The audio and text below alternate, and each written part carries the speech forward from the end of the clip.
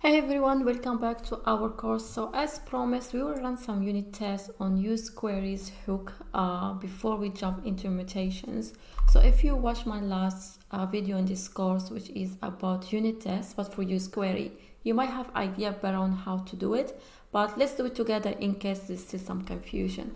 So this is our component which uses useQueries. So at the moment we just set up an array of IDs which we map through them. Then for each one we trigger an API use through a query itself to get us that item itself details. Okay, and then we use combine functionality to give us the mapped results, and then we can access them here. Now how we can test the use queries and that we are getting the data that we wanted, or the loading state is right, or the error state is right. Now, firstly, we need to mock the use queries. So in my setup.test file, already I mocked it here in the line 7, then I export it in the line 10, same way as we did for use query itself. Okay, that's it. Now we close this file and we go to our test file.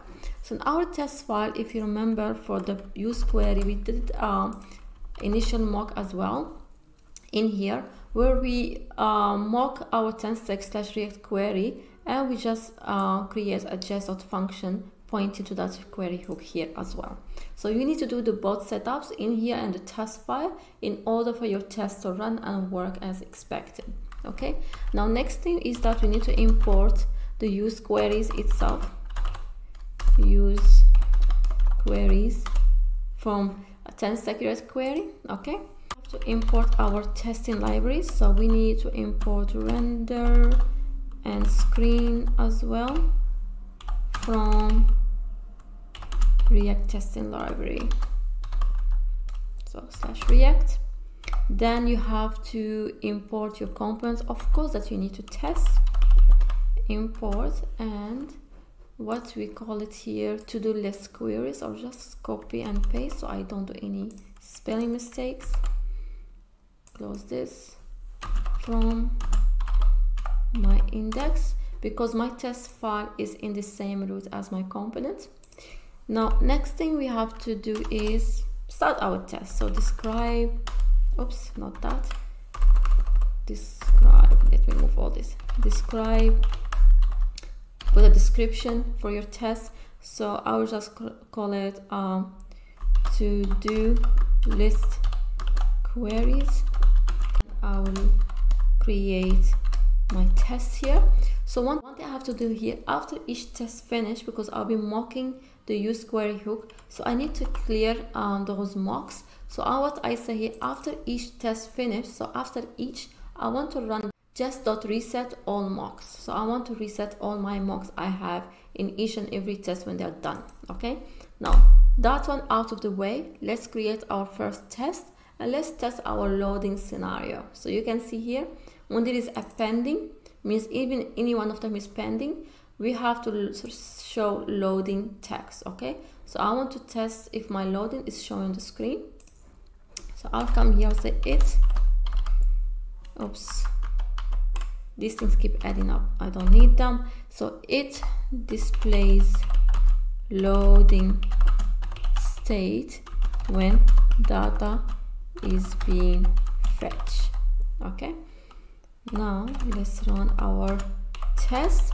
So firstly I need to mock the result of my query. Okay, so I say use queries dot mock return value. So I'm mocking the returned value of my use queries. Okay, and what I will mock, if you remember, we have here two things coming back, data and pending.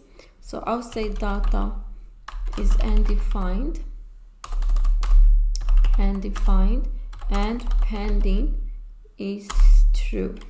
Oops, pending, not P capital, pending is true. Okay, so here basically we are simulating the load state. Okay, now we mock the result for our use query hook. We need to render our component, render to-do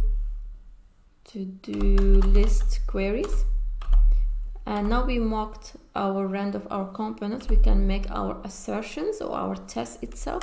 So what I'm expecting, expect that my screen dot get element by, not get element, get by text.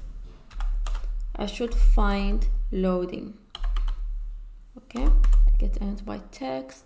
Let's say slash loading slash and I. So basically I'm just trying to find a text. So I'm expecting to find my text loading in the document to be in the document. Okay, let's run our test and you can see it passed. Now we'll follow the same pattern, but this time to check that we are getting our to-dos list. Okay, so what I will do, just copy this one for simplicity and being quick. So I will say displays data when query is successful.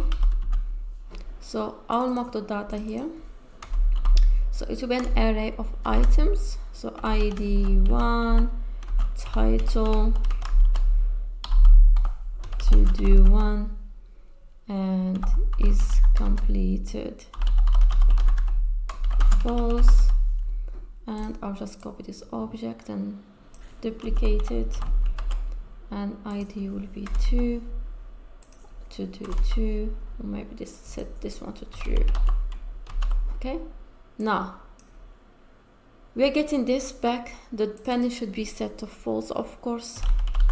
So simulate this time, not the loading state, but simulate success, fetch.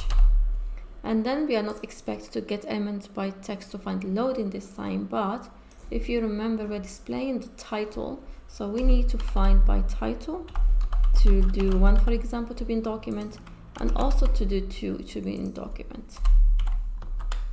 Run this and there we go. Really successful test. Okay, you can try other variations as well, depending on your component what it does, but I hope this makes sense and to make easier for you to test your components when you use useQueries hook from TanStack Query.